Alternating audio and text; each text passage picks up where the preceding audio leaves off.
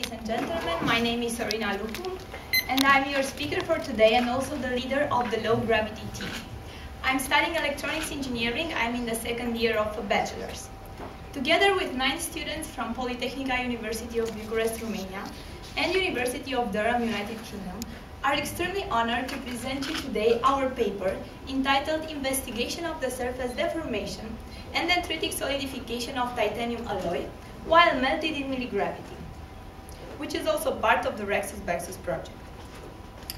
Rexus-Bexus project comes from rocket and balloon experiments for university students, and it is realized under a bilateral agreement between German Aerospace Center, DLR, and Swedish National Space Board, SNSB.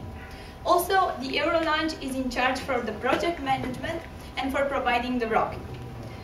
During the selection workshop in 2010-12, we received a ticket to space. What we are actually doing is taking a space mission from its early stage to the final stage through all the steps: PDR, CDR, integration progress review, acceptance progress review, and launch the rocket in 2014 from Kiruna. What are our objectives? We want to investigate the surface deformation and the properties of some titanium alloy and also acid core solder when we melt it and weld it in milligravity. From where do we have this idea? Well, we want to improve the space manufacturing, which has potential benefits in respect with the Earth-based industry. For example, items that are too large to launch in one single rocket can be assembled together up in the sky. Also, micrometeorites hit spacecraft, and sometimes in situ repairing is necessary, for example, on the International Space Station. Also, the alloy formation is affected by gravity. Here on Earth, the crystal structure forms imperfectly, but up in the sky we get a finer structure. Why is our project so unique? We use a high-power 25 watts laser in a pressurized box. We are going to repeat the experiment here on Earth and up in the sky, letting the milligravity to be the single parameter that will differ between the two experiments. This is the setup of the experiment. First of all, we made the experiment in SolidWorks to be sure that every single part fits in the rocket. The yellow cylinder represents the rocket module with a diameter of 34 and a height of 22 centimeters. We have the laser under the black box over here, which is the heatsink. We put it there in order to cool it down. From the laser, we have the fiber optics that it is attached to the optical system here through a SMA connector. The beam is directed to the titanium alloy and also to the acid core solder for melting and welding. We use a GoPro camera in order to record the experiment. For shifting the frame, because we want to weld and melt several samples, we use a linear motor. We also have electronics.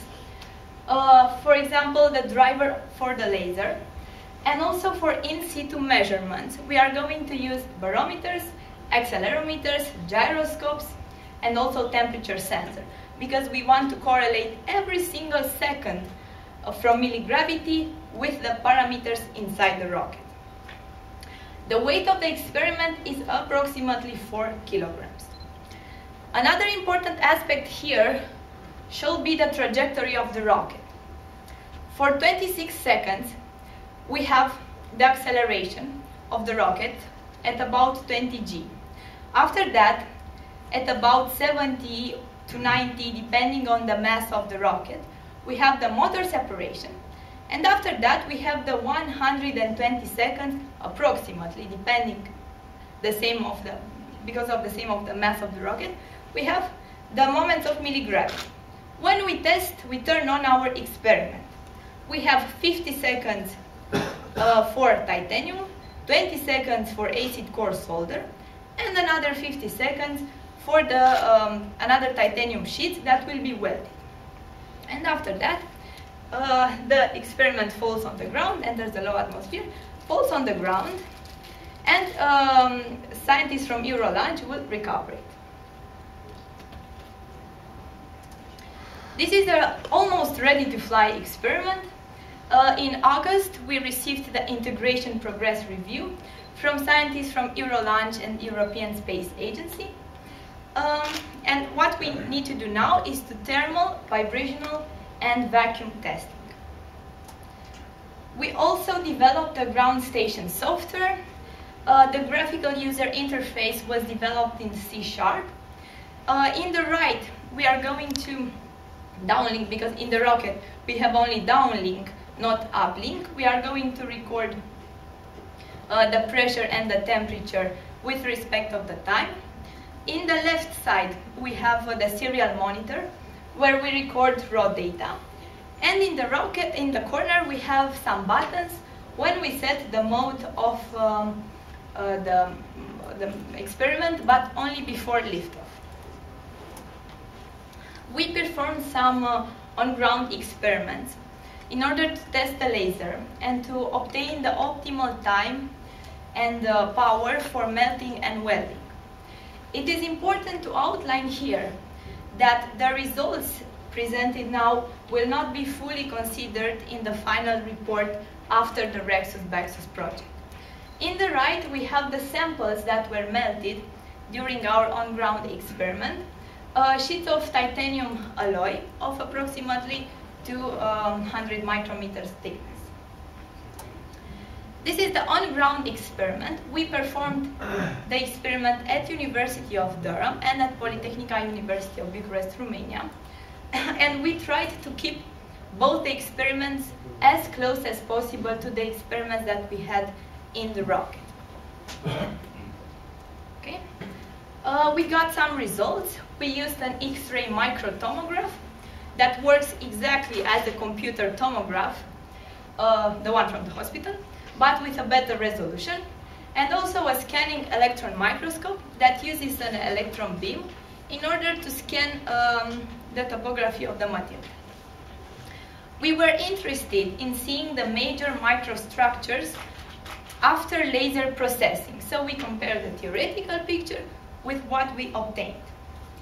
Due to because of the temperature gradients, we also obtained micro cracks on the sheets. For the solidification, first of all, we analyzed the theoretical picture for the dendritic growth. Branches, usually called dendrites, are formed due to the variation in composition in the material. Because if the solidification takes place rapidly, the spacing, the primary spacing between the dendrites decrease. And because they decrease, the material is more strength. But, however, in milligravity, we expect to see an increased space in the dendrites. This means that the material will not be that strong. However, this fact is compensated with the fact that we have a finer structure of the crystals up in the sky. This is actually our main area. This is why we called this paper investigation, because we want to investigate what happens with these two facts and how is the best solution for welding and melding in milligravity and also on microgravity. We also have the constant roughness on the material, that is approximately 40 nanometers. Some conclusions: we are going to launch the rocket in Kiruna in March 2014, and the on-ground experiment is going to be developed on identical samples that will fly on the board of the rocket, hopefully 1 or 2 days before the launch of the rocket. We are looking forward to see you again in International Astronautical Congress from Canada to see our results after the launch. We have here a list of references. For more details, we would like to invite you to check our paper. And we would like to special thank to our professors and all the scientific board that helped us make this dream possible. And now I'd like to invite my colleagues, my team, because